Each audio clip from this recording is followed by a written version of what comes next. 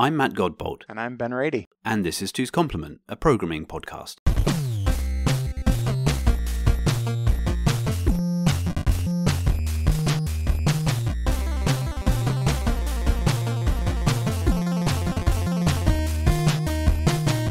Hey Ben. Hey Matt. We haven't really thought about this, have we?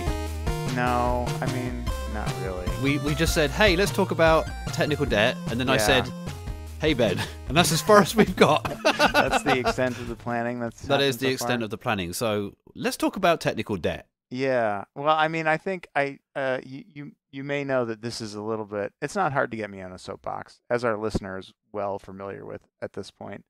And this is one of those things that I am very happy to soapbox about, which is a new verb that I invented just now. To soapbox. Yes. I could get behind that. Excuse me while I soapbox. Because I think it is a metaphor, and it is something that has people have lost what the original intent of this metaphor was, what the original meaning of the metaphor was, and it has become a thing that it was never intended to be. And I think it's a harmful thing in its current sort of colloquial understanding of what it means. Well, so why don't you define technical debt from the point of view of the original idea? Where does the term come from? Right. Well, the good news is that I don't actually have to define it, because Ward Cunningham is the guy that invented the term, and he defined it, and we can link a video, a YouTube video in the show notes to Ward's definition. Right. He explains what it is. What's the TLDR of that then? Yes, I'm not gonna recount the entire video here in the podcast for copyright reasons, if nothing else. But the idea behind the technical debt metaphor was Ward was trying to explain to people who are not programmers that their mental model of a software system would change over time. Their understanding of a problem would change over time.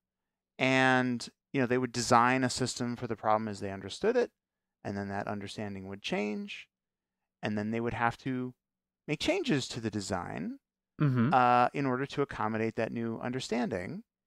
And the difference between the current state of the system and sort of like the design as it would reflect their current understanding of the problem, he referred to as debt, as technical debt, and he wanted to use that metaphor as a way to tell people it's like the longer that we put this off, the more expensive it gets, right? Like we have to bring the state of the design of the system up to our current understanding of the problem. Otherwise, it's going to get more and more expensive. And that is quite different from the way that certainly I colloquially use the term technical debt. Right. And in this video, actually, Ward is very explicit to say, at no point did I imply or recommend that anyone write bad code and then go fix it later, right? Right. That's not what the metaphor was intended to describe. I don't think you can go faster by writing a bunch of bad code and then fixing it later. I think that's a slow way to program. This was about evolving a design as your understanding of the problem evolves. And if you don't, put in the time and effort to evolve that design, then the cost to change your system is going to get more and more and more and more like interest payments on a debt, right? Right. I think one of the reasons why Ward's original definition got lost is that very few people actually design their software that way. Right. Very few people are actually. We were talking in a prior episode about incremental. I was going to say it seems to sound very on theme for that. Yes, iterative, right? Like, we're gonna design it the best way that we know, and then we're gonna learn more, and then we're gonna redesign it, and then we're gonna evolve the design. We're gonna use refactoring and change the design. That's a skill. It's a skill that not a lot of people have, and even the ones that have it don't necessarily use it all the time. And so, I think the Ward's original definition is actually much more narrow in its applicability than the term is used. The term is used all the time for basically as a metaphor. It's not a metaphor. It's just like, that's bad code, right? When people say technical debt, they just mean bad code. And they're not particularly specific about what they mean when they say that it's bad. And I think some of that is maybe hidden by the metaphor, which we can talk about. But I think that's sort of like what the original definition was. I think that is Ward's original definition is a very useful definition. I think it's a little bit more narrow in scope, Very much so, yeah. and it's something that it sort of like makes me wince every time I see someone use it as basically a synonym for that. Well, that's code. The code is bad, and I don't like it. Right. And I think that's the thing that you were saying, like, prior to us recording, that is, as you say, it makes you wince. It's when people start like building around something and saying this is technical debt, and they're sort of poking it with the barge pole further and further away from them, and then saying like, well, we don't go there because it's full of technical debt, and it either gives you an excuse to ignore problems or it gives you an excuse to write even worse code to keep dogpiling on, because you're like, well, it's just what's more debt? It's like you've already essentially technically bankrupt yourself, and the interest, you can't keep up the interest payments, so you're like, why even bother trying? We were just another hack on a hack. That, at least from, again, that's the colloquial understanding of technical debt here, which is not what you've just described Ward's right, absolutely was. And I think another problem with this is that and I don't know, I doubt very seriously that Ward anticipated all of the impacts of him just sort of coming up with this idea. But one of the unfortunate negative impacts, I think, of this is that to most people who run businesses, debt is not a bad thing. Debt is a great tool, right? You take on debt for lots of good reasons. Right. So it's like, yeah, okay, cool. We'll take on some you take it on advisedly. Right. Yeah. Even if it's sometimes kind of high interest, like, if you're starting a new venture and you need to move quickly, it's like, yeah, we'll take on a bunch of debt. Like, that's fine. So like, the way that you blend those two ideas together, right? Mm-hmm. The misunderstanding of technical debt as bad code and the sort of financial application of debt as a useful tool, you wind up with this weird intersection, which is bad code is a good, useful tool, right? Yeah, right. At no point was anyone who created this term even coming close to implying, right? Right. So it sort of like becomes this like received wisdom of technical debt. Received from who? With what purpose? Right. Right. It's the worst sort of argument from authority, where you didn't even understand the original argument from authority. Right. Is completely. There's not even like a coherent thought process behind it, because it's a phantom idea. No one actually made this point. It was right. Yeah. Right. But I guess it's entered the zeitgeist of programmers, right? Yes, it has. So we're kind of stuck with it, whether Ward meant it to mean this or not. When people colloquially, like 9 times out of 10, if I'm talking to someone else, I'll be honest with you, I'll be making you wince by saying, hey, we've got that error. Like, I'm working on something right now. There are like 2,000 parallel pieces of work that I'm doing across a multitude of days. There's all sorts of broken bits of data and things that I'm having to deal with. And if 1 or 2 of those things fail, I'm like kind of okay with it right now, because on aggregate, that's still useful for me. And in my mind's eye, I'm like, I want to chase down every single thing. I need to understand it. For all I know, the reason that day 1 dies, crashes out, is actually a systemic problem through the whole code base, right? And then it's just that it doesn't crash on the other days or whatever. But in order to move forward quickly, in my mind, I'm filing that under technical debt incorrectly and saying, I'm going to move on and we'll come back to it a bit later, because, I mean, and maybe you could argue this is part of the, and I'm going to try and swing it as part of the progressive, I can't remember what we came up with, iterative way. Yeah. I want to get to the end. I want to get my 2,000 days, broken or not broken, and then say, well, the next stage of the pipeline is to do this thing, and I think it's this, but I don't know that it's this, as in I don't even know what the design should be or what the facilities I need to produce are. So I'd rather get there with some amount of like brokenness to explore the solution space of the next part, and then as actually 2 more steps after that, I'd rather get all the way and then go back to the beginning and go like, okay, these things need to be looked at now. These warnings that we're seeing, or these crashes we're seeing, are a symptom of, in my mind, the technical debt that I'm paying down. But it's so easy to go like, oh yeah, it's just bad code. I don't think my code is bad. It's just these are bugs, these are issues that I've got tracked in GitHub or whatever, and I know I'm going to come back to them. They're just not high priority right now, but they could be something that actually is really important to look down. Like, for example, I'm going to give you an example that's literally just happened right now. Yeah. We had an issue with a timestamp that fast forwarded itself into the future. It was like 150 years in the future. Suddenly we know we're processing data from 2022, and then suddenly it's the year 2187, and you're like, oh my gosh, what the heck's happened here? I had seen it once, and I'd filed a bug, and I couldn't reproduce it, and I let it sit. Now, obviously, that's kind of like there's something wrong in the system. Everyone knows there's something wrong in the system. Was it a corrupt file for one day ever? Who knows, right? I certainly didn't at that point in time. And then we let it lie. It happened again one more time. We added something to it, but no one really tracked it down. And then today we had a completely unconnected issue where we ran out of disk space. And the reason it turns out, now we know that we ran out of disk space, is that some poor process was trying to fill in all of the gaps between 2018 and 2187 with just empty data, because it's like, oh, well, I have to do like a forward fill of all of this data, and it ran out of disk space doing so, understandably. And of course, then we're like, oh, wait a second, where have I seen the year 21? Oh, I know, this is that bug. And all this time, that has been sat there, and actually, we've processed other data incorrectly. So we found the problem, we fixed it, and now we're cursed to actually go back and reconvert a whole bunch of data, which is, expensive. So that did not pay off.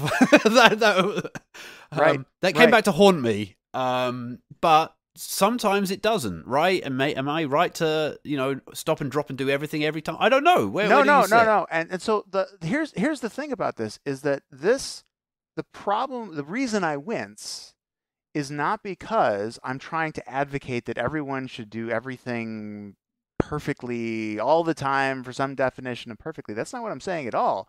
What I'm saying is that why are we using this broken, misaligned metaphor to talk about things that we as programmers can be much more specific about and have much more precise terminology about? Because when I hear you say this is technical debt, that doesn't really align with the other things that I see people call technical debt. Because at least in my mind, those are very different things with very different impacts on the system and the reliability of the system and the long-term viability and everything else. And so the ways that the dimensions that I think about when it comes to these sorts of things, and this is something that has definitely been evolving in my mind over the last few years. This is not like some, received wisdom is, oh, everybody knows this has been around a long time. I've been trying to say, okay, Ben, well, if technical debt is not the right way to think about it, then what is? And the more modern thinking that I have on this is that you should think of your system in terms of complexity, its capabilities, and its risks. And so what I hear you describing here is actually just a risk. There's a risk in the system that is unaddressed. And it can make very good sense not to address all of your risks. I mean, this is true in every endeavor of engineering, right? They don't make bridges that are like impossible to fall over because they would be cost prohibitive, right? There's a certain standard that they design to, and they say that it is, it's going to fail under these conditions, or it's going to fail after this amount of time if it hasn't been maintained. And there are, risks that you carry in the operation and the construction of that bridge, and those are deemed to be acceptable for whatever application it is that you're doing. And it's no different in software, right? So you have risks that are in your system, and it is right and proper for you to make a backlog of those risks and account for them. But it's not necessarily right to just always fix all of them as soon as you possibly can. Right. So that's one dimension, right? And that is a very different thing than technical debt. Than technical debt, right. That gets lumped in to, we're talking about this metaphor of technical debt, and it means basically bad code. And what it means is, it's a risk that we have. If the disk fills up, if this problem occurs, if we see this exception we've never seen before, whatever, right? So that's one thing. Another thing is capabilities, just new features, new functionality. Now, I've definitely used the term capabilities more and more working where I do, because features means something totally different. I mean, features means about three different things to three people within our organization. Right. So capabilities and facilities and whatever. We all come up with like alternative functionality. Similarly, for what it's worth, we always talk about, if you talk about the if you sort an array of things, they are ordered. But if we talk about, the ordering or the order, or, what order are they in? Again, in our world, order means something else. There's an order. Yeah, right. So I always say sequence now. Are they sequenced in this way? Are they in a? Yeah, so you kind yeah, of learn these ways of avoiding ambiguity in your day to day based on the sort of colloquial expressions that are more common than the perhaps more common in general English ways. Yeah. Anyway. Right. Yeah. So anyway, the facilities. Yes. Facilities. No, capabilities. Yes. The capabilities. Right. It's the things that your software is capable of doing. Yeah. Right. And you're going to have gaps in those capabilities. Sometimes those gaps actually represent risks, like, oh, if this thing happens, then we won't handle it and it'll crash. Yeah. Sometimes the gaps in the capability are just like, we just don't do that yet, right? That's not something that the system does for you, right? Literally before coming, I know we said about this bug we found, but I was adding the capability of our cache directory to have a maximum size, which at the moment it doesn't. And we've been working around it by every now and then you just rm-rf/temp/ my cache, whatever. And we're kind of been fine with that. That's a capability we could live without, but it's annoying. And now I'm like, well, we can add that capability. So that's fine. And right, okay. Capabilities. And then the third thing is complexity. Now, I think we've talked before in the show about complexity, necessary complexity versus unnecessary complexity. I think it's good to minimize unnecessary complexity, but I think the thing that you really just sort of want to be looking at is the total complexity. Whether it's necessary, whether it's unnecessary, it's still there. It still makes your code harder to understand, harder to change. Right. It doesn't really matter if it's perfectly designed and is the absolute minimum thing that it could possibly be. It's still complex. Yeah. That still has costs, right? Absolutely, yeah. And so these are the three dimensions of software that I kind of think about, and I try to, whenever I think about technical debt, I try to think about, okay, is this a risk? Is this missing capabilities? Is this complexity? Like, what is this more specifically? I don't need to use a metaphor, a financial metaphor, to reason about this. I'm a programmer. I'm talking to other programmers. I can be more concrete. You can say these things, and you're right. A lot of those things.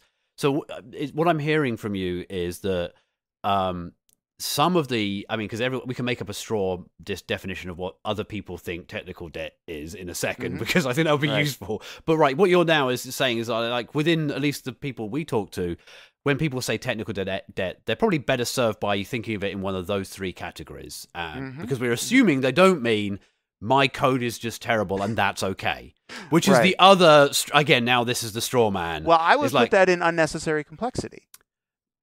Right? You're right. I could make an argument that just complexity of its own is not necessary. There is, while bad code can be unnecessarily complicated, it can also just be simple and bad and wrong.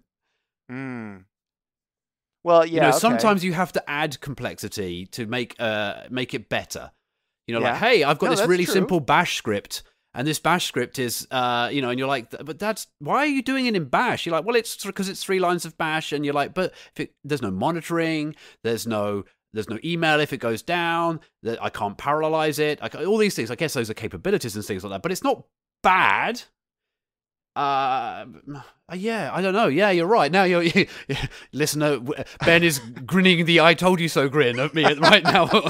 Well, I'm bringing all these things up again. This is something that I have been thinking about for a while, and I don't know that I'm not trying to actually say that this is some new comprehensive way to think about it. I'm trying to figure out a replacement. Like, I know that technical debt is wrong. And I keep thinking about, like, okay, how can I be more precise about this, right? First of all, we should note that Perry has just made his first podcast appearance. Oh, has he? Yeah, he's behind you right now. So Ben's dog came in. I'm sure I saw it. I did not invent that. Maybe he left again. Did he walk back out again? I didn't notice him go out, but I was like, hey, it's Perry. Yeah. We've had Monty make a debut, although he's asleep behind me. Desk. Is he not? No, all right. Now I've just made you look around. Probably somewhere in here. I don't know. Anyway, I've now forgot what we were talking about. Well, I'm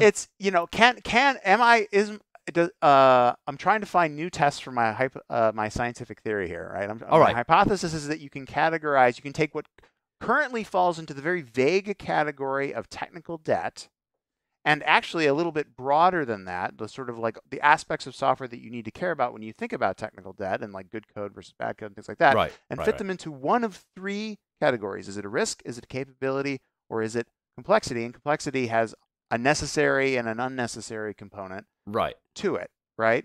Got it. And I will say that, like, for me on the projects that I'm working on right now, these things are actually fairly directly measurable, right? If you want to see my risks, go look in the issue backlog. All the risks Yeah. that we know about are in there, right? Yeah. If you want to see the current implemented capabilities, look at the tests. All the tests describe all the capabilities of the system, and you can see what they all are, right? If you want to know the missing capabilities, well, that's probably also in the issue In backlog. the issue tracker. Yeah. And if you want to know what the complexity is, you can do a lot worse than just counting the number of lines of code. Like, there are other more sophisticated ways to measure complexity but it's not in a code. bad proxy. It's not a bad measurement of complexity, right? Yeah, fair. And so that's sort of the way that I think about it. We think about, like, okay, we could mitigate this risk, but is it worth the complexity?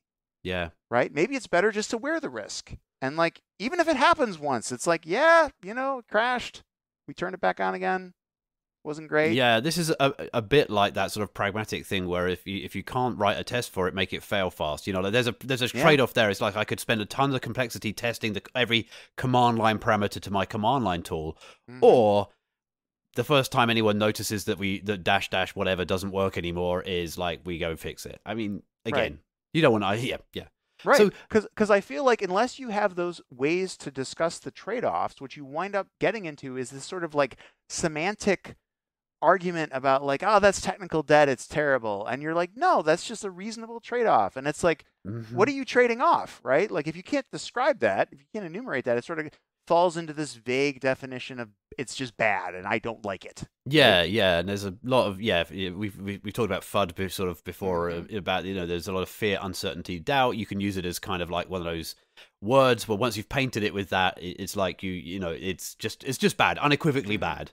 But one thing that's I think missing, and maybe you've got to, I could imagine maybe you're taught to this, but like there is something really emotive, which is perhaps the problem with the term technical debt, because I think everybody, even when you're talking about engineering stuff, everyone can kind of get your head around the fact that debt has a compounding aspect to it, and not all of the things that you've said have a compounding aspect to them. No, that's true. Yeah. Missing capabilities don't necessarily have a compounding aspect. It's like, oh, I mean, they could do. Don't get me wrong. Yeah. The risks could be compounding. You could imagine a risk which is like, well, if that happens, then now all these other things become really important. Suddenly, like, if you can't reproducibly recreate all your data from scratch, then this bug that you have, that you've seen once, that can corrupt a file, might be very, very a big deal, because suddenly you might have to go through hundreds of thousands of terabytes of data again, or whatever, right? That can compound. But almost always code complexity has a sort of in your face, day on day compounding effect, where it's like, I want to add a new capability, but the code is too complex, and it's sort of like it gets worse and worse and worse, because it's like what you're really talking about is sort of entropy of the code base, and it gets worse on its own somehow, right? You could go back to a project from 2 years ago and somehow it's worse than you left it. Bit rot is real. So it feels like that there's sort of some, and again, it's emotive rather than like I can't put my finger on it. As you say, if we're talking about professionals talking to professionals, I think we all understand that is already present. If I just say, look, the code is unnecessarily complicated, you can say, I guess that makes it a pain to change. You're like, certainly does, and like that, right? Well, we don't have to say, but it's a debt, right? But it does, But it's so easy; it's a trap to fall into. I mean, I can. It is a trap to fall into, and I think if you go back to Ward's original definition and think about what he was actually talking about, he was talking about unnecessary complexity in my model, right? He was talking about, like, our understanding of the problem has evolved beyond the current design. There are things in the current design that don't fit that problem, and it could be like, literally just code that isn't used anymore. It could be designs that really aren't applicable for the problem that they're trying to solve, and you sort of like twist them around to try to get it to work, and it's just adding a bunch of things that you just don't need. And the solution to that, or a way to address that, is maybe a better way to think about it, is to refactor the code so that the design better fits the problem that you have, and hopefully just sort of shrink the number of lines, but at a minimum, just make them easier to understand, right? Yeah. And again, this sort of gets back to my thing of like, that is a very narrow thing. Ward was talking about a very specific type of unnecessary complexity where the design has not evolved along with the understanding of the problem. There's an opportunity to remove some unnecessary complexity, right? Very narrow. But that, I mean, you're absolutely right to hit on the fact that complexity, period, is compounding, right? Here's a thought experiment for you.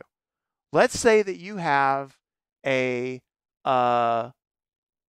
well, have we done the Alice and Bob and going to the park? Have we talked? I'm just going to say this again. Forgive me, dear listener. If this is a repeat, it doesn't ring a bell for me, but that doesn't mean anything. I'm still mildly hungover, as you may have picked up. Yeah, right there with you. So you have, let's say that you accidentally give two programmers on a team the same problem on the same day, right? Alice and Bob. And they're not sending cryptic messages to each other in this particular example, and no one is trying to intercept it or whatever. But they're just two regular programmers on your team, and you trying say, to solve "Hey," a problem, and they accidentally are both trying to solve the same problem at the same time, not knowing that the other person is working on it. And so Bob sits down and he writes 1,000 lines of code to solve this problem, and this code is perfectly designed. It is as simple as it could possibly be. It is well tested. It is well designed. It is correctly documented. So whatever level of documentation is appropriate for this project, please apply that level of documentation. And it solves the problem perfectly. And he spends all day on working on that. At the end of the day, he pushes his changes into a PR and sends the PR to Alice saying like, "Hey, can you please review this?" And then meanwhile, while all this is going on, Alice goes to the park, and she sits in the park, and she feeds the pigeons, and she thinks about the problem. And she sits there all day, feeding the pigeons and thinking about the problem. And she comes back to the office at like 4:30, and she deletes 3 lines of code and pushes a PR, fixing the same problem that Bob fixed. Which of those two solutions is better? I mean, the one that involves sitting in the park is better. Just obviously, Alice's solution is better, right? Yeah, There's no unnecessary complexity in Bob's solution, none. Other than the fact that he just wasn't really solving the right problem. He didn't understand that the way to fix this is to just not do these 3 things instead of accounting for. And I think we can all think of things that fall into that kind of category of like, this is a perfect solution to. So, for example, we just talked about this, like the cache that I'm talking about here is a big cache for these giant files that I download from wherever, whatever. And the 3-line fix, really, if I had access to the code that I needed, would be just read the files directly from the network appliance. Don't download them to the cache and then manage a cache. And so, like, here I'm adding complexity here to deal with the problem that I've created myself. Whereas if somebody was smarter than me, he could work out how to get you're with me on this, and yeah, it's. I like to think of this as the old lady who swallowed a fly. The children's rhyme. Yeah. And she swallowed a fly, perhaps she'll die, and then she swallows a spider to catch the fly. And we've all written spider level fixes for something, right? Like there's this thing, I didn't think about it, but I can solve it by swallowing a spider, and then the tale continues until she's swallowing a horse. And I think at that point, you should be fired, actually, if you're considering swallowing a horse. But there's a lot of inertia because there's a lot of code that's written in the horse, the cow, the dog, the cat. I'm trying to remember now. The cat, the frog, the spider. I don't know, whatever it was that she swallowed to swallow the fly. And then what you really want to do is go back and say, back in time, as we can as developers, and say, let's just not swallow the fly in the first place. Right. And now we're good. Right. And that's Alice there. Or, and getting back to my sort of Alice Bob hypothetical scenario, one way that could very practically play out is what Alice was thinking about in the park is it really bad if we swallow a fly? Because maybe we could avoid this whole thing by just taking on a very small risk that is a completely acceptable risk and is totally better than another 1,000 lines of code. Yeah. So I'm just going to go delete these 3 lines, and there's a chance we'll swallow a fly, and turns out that's just a little bit extra protein, and we'll all be fine. Yeah, maybe that's so that's an even better analogy then. Is yeah, sometimes it doesn't. Yeah, I'm with you. Yeah, just deal with it. You swallow the fly. All right. Yeah. Restart the server once It's every fine. 3 months or whatever, rather than well, we've got this thing that follows this. That you've seen like the sipping bird. You know those sipping bird things that like you kind of heat up and then they kind of like keep dipping forward. There was I think it was at Google, a whole thing with that, which was the thing at the very end of the chain that kind of like causes everything to continue running, is the sipping bird that's hitting like the space bar on the computer console. That's like, yeah, carry on, whatever. It doesn't matter. Just, somewhere along the line of complexity, this Rube Goldberg machine that you've built, you're like, something has to be physically at the server pressing the button. And you could do worse than a little sipping bird. Now that we've gone all over the place with that, but yeah, that's a really powerful thought. Is that like the fact that you could be trading a very small risk for a ton of complexity, and say, I'm taking on this very small risk and I'm fine with it. Actually, it's all right. Yeah. You know what? I'm not going to worry about what happens if you run out of disk space, and all the cleanup code that may go with it. I'm just like, well, if it happens, we'll get paged.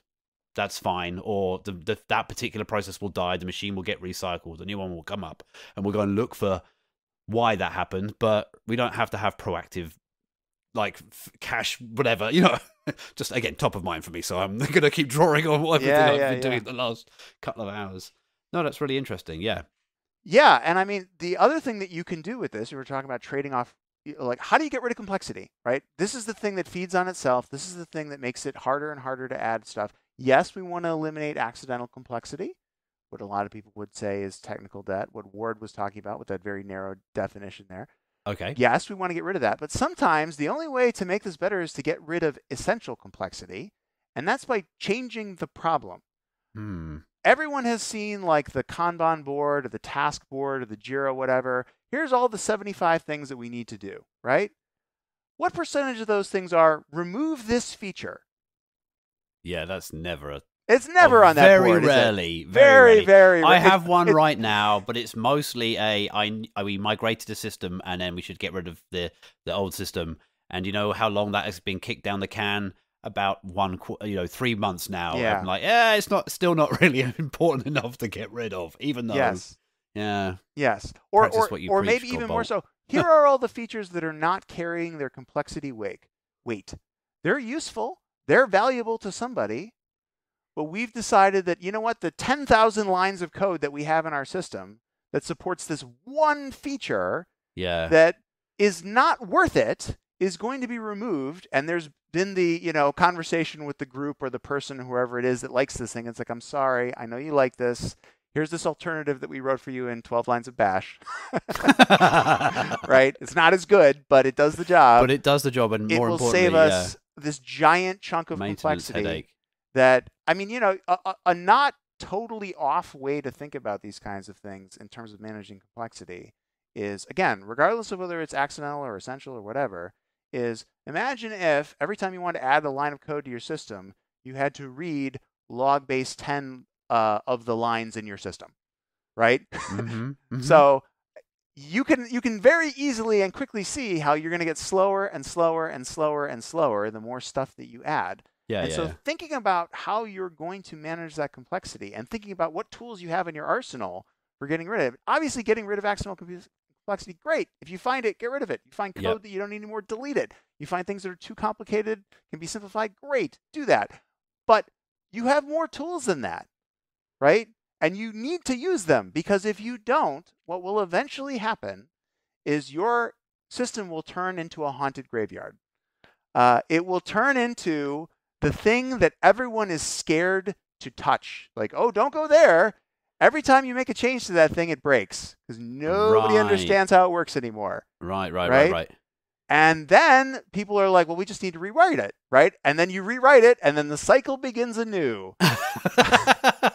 Like and you have a whole phoenix from the ashes of the previous system with all the same flaws, right? How, dear listener, how many times have you seen in your career the phenomena of the old system that has turned into the haunted graveyard that nobody wants to touch, and then they bring in a new person to maintain it, or maybe a whole team, and they look at it for a few months and they're like, the solution here is a rewrite.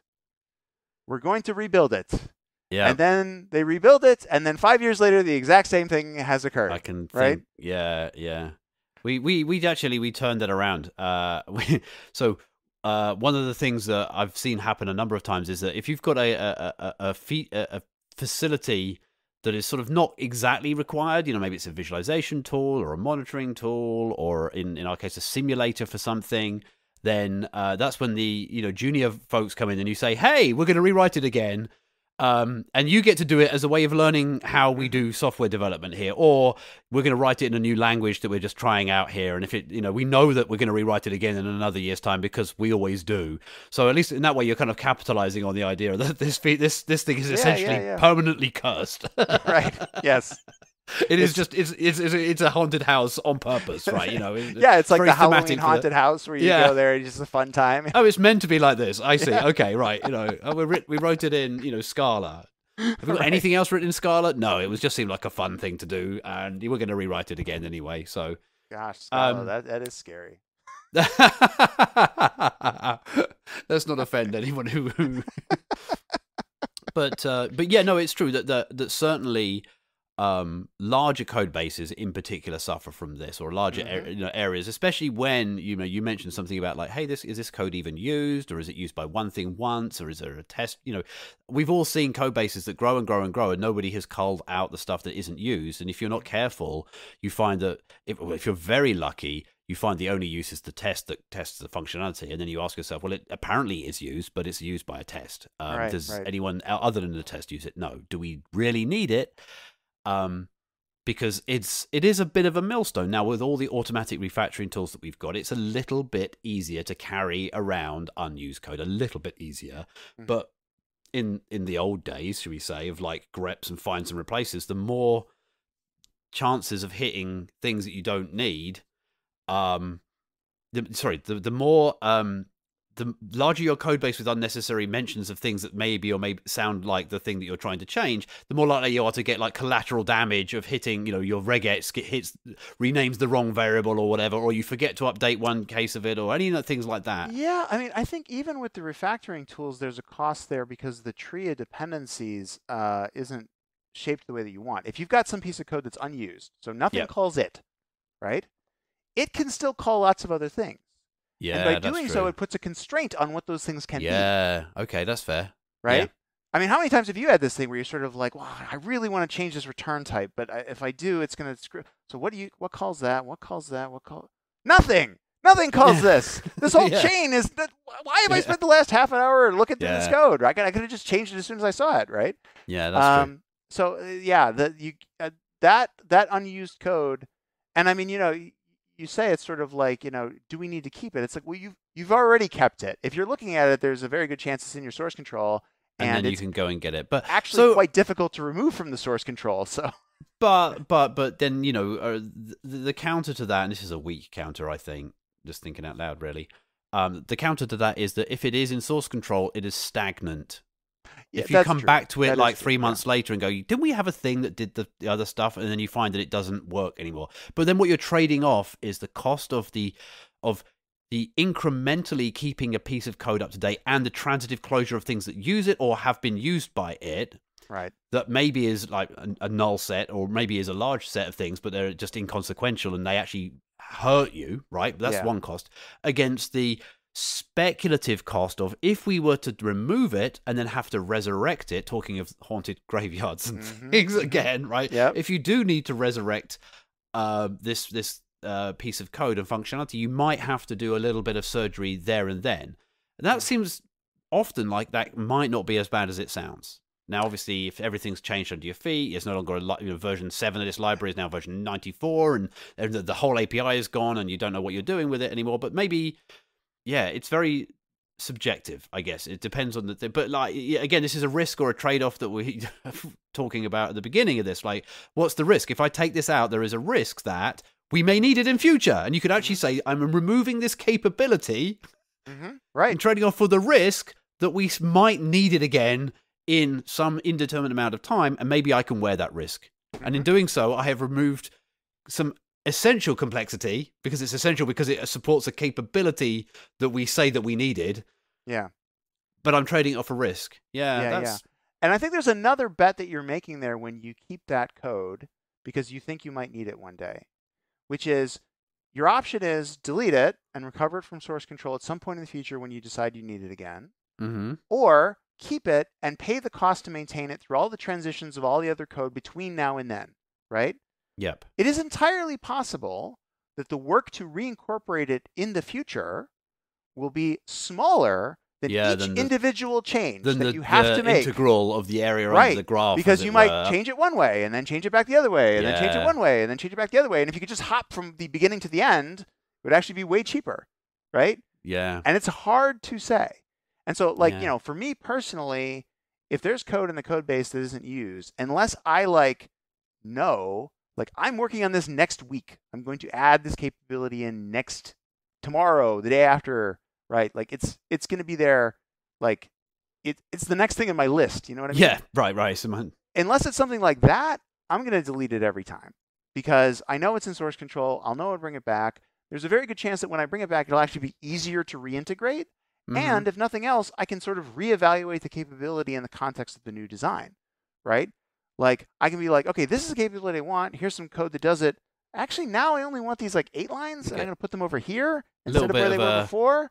A step back from it, a little chance to reevaluate it in the light of new evidence instead of the incremental, I'm just keeping the test passing aspect of it that maybe you were doing before, which is not as thoughtful as sort of intentional, as the now I've got it in front of me and I can make it fit the design as it is now, as it has evolved in one step rather than the thousands of paper cuts along the way. Yeah, exactly.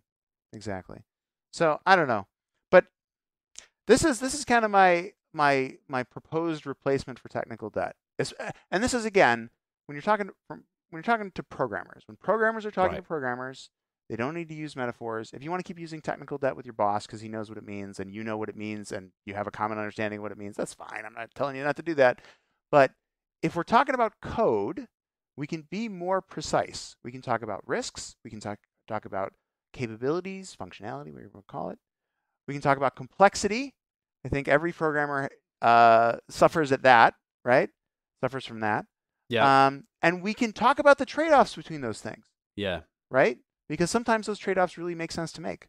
Yeah, no, it makes a lot of sense to me. I was just about to make an argument for one of the few places where I see complexity budgets being spent in places where you wouldn't expect them to be, but it's still essential complexity, is in high performance code. But I think that's just a capability, the capability of processing something in a certain amount of time.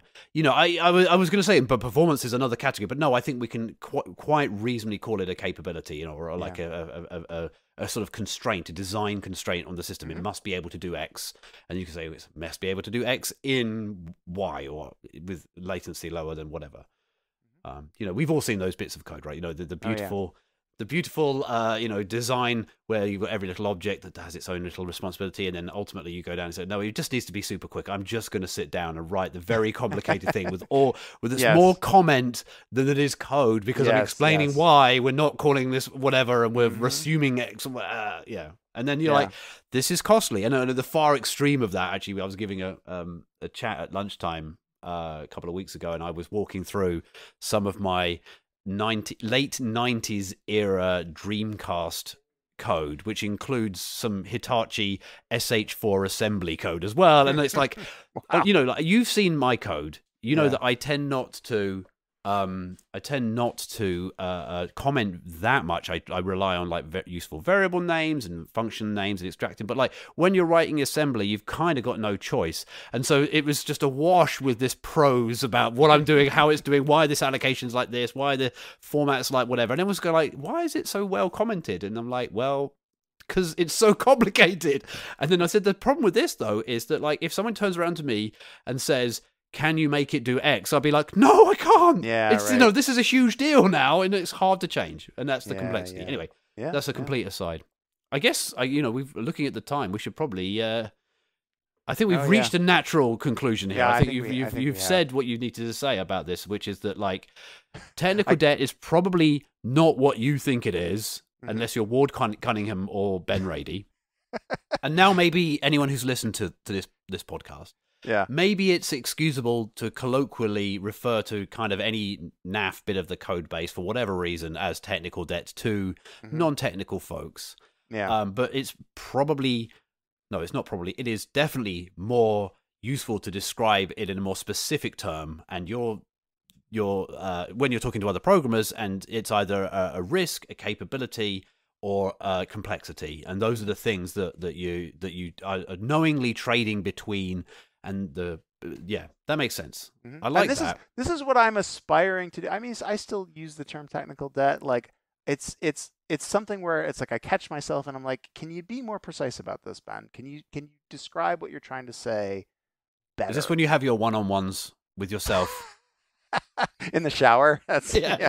And that is the place where most of the real deep thinking happens, isn't it? It's like you're just the right side of wakefulness, but not yet fully booted up. Right. And you've not had the coffee or anything like that, and you've got no other distractions. And yeah, it's like a meditation, isn't it? That's when these things come out.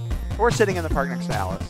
All right, yeah, we're feeding the ducks with Alice. All right, that sounds like a perfect place for us to finish. Cool. See you next time. Bye. You've been listening to Two's Complement, a programming podcast by Ben Rady and Matt Godbold. Find the show transcript and notes at www.twoscomplement.org. Contact us on Mastodon. We are at twoscomplement@hachyderm.io.